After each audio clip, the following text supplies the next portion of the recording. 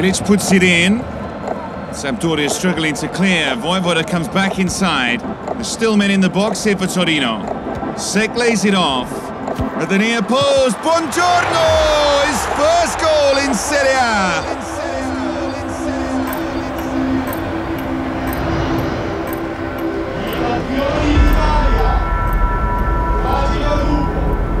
Ballarin Aldo, Ballarin Dino. Sono state 24 ore dove c'è stato un mix di emozioni fortissime ed è stato veramente bello per me. Prima il gol con questa esplosione, questo gol che cercavo da tanto. Non credo sia un caso che sia arrivato proprio il giorno prima di quando poi avrei dovuto leggere i nomi. Ossola, il nostro capitano Valentino Mazzola. La lettura dei nomi per me è stata una grandissima emozione e ogni anno viene celebrata il ricordo dei caduti di Superga.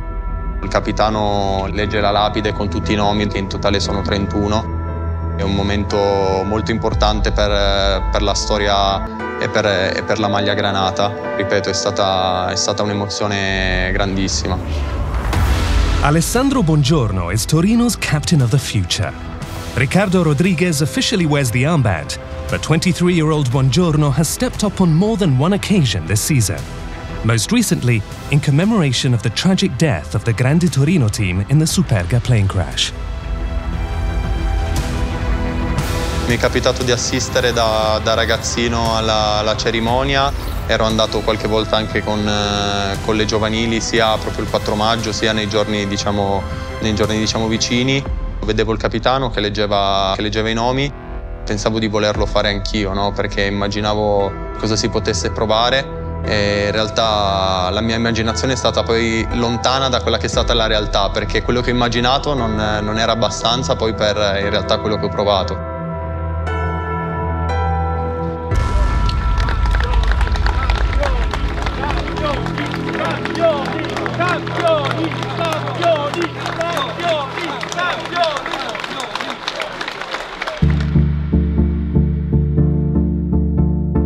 Buongiorno, as you probably know, means good morning in Italian, and that inspired this youngster's celebration for his maiden goal.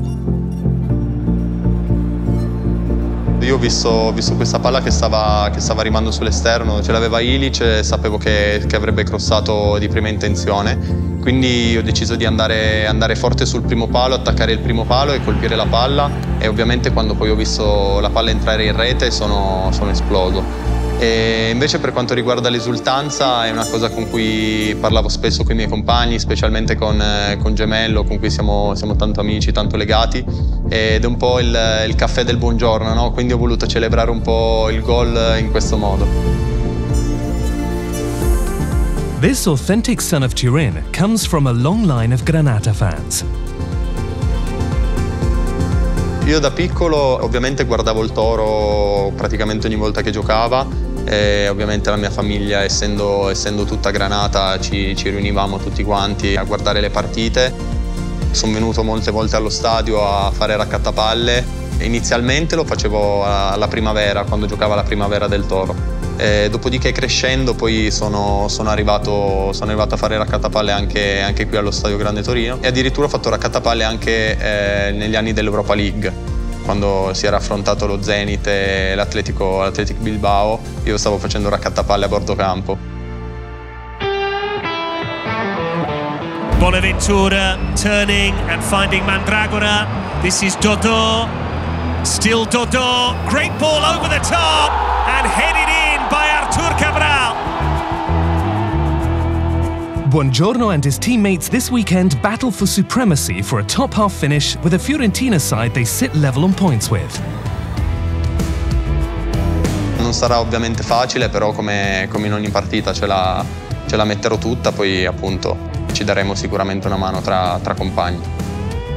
La squadra di Italiano è una squadra super tosta, nonostante abbia un modulo diverso, interpreta secondo me il gioco come noi. Vojvoda finds Miranchuk, who can hit them from here. Magnificent Miranchuk Per vincere, secondo me, le cose importanti, le cose fondamentali saranno appunto vincere i duelli a metà campo, e in tutto il campo, ma principalmente a metà campo. Ci saranno tanti d'1 contro 1, quindi secondo me chi la spunterà su quello poi riuscirà a ottenere la vittoria.